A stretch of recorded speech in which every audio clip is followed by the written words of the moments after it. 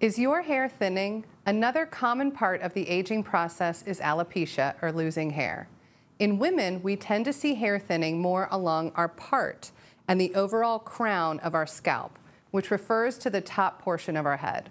In men, hair loss tends to start showing along the temporal front portion of the hairline and on the back of the crown. Is there anything that you have found to be effective or not effective for hair loss? I'd love to know in the comments below.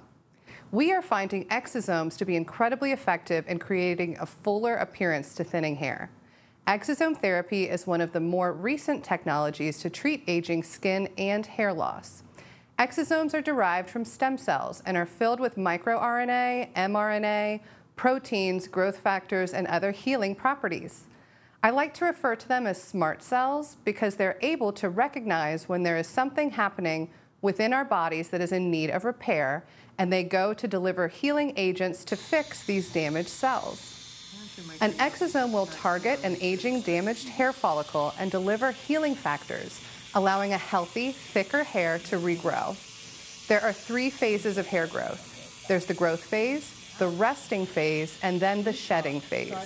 All of our individual hairs are constantly all on a cycle of one of these 3 phases. In clinical studies, exosomes have been shown to help keep the hairs in the growth phase for a longer period of time, allowing for longer, thicker hairs, and thus giving us a fuller overall appearance to our hair.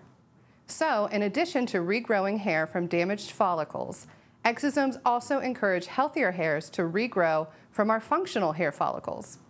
We are actually seeing improvements in hair loss with just one exosome hair treatment, but we recommend a series of 3 initially for best results, and then maintenance treatments 1 to 2 times per year. Thanks for watching, and make sure to like and subscribe to our channel for more educational videos.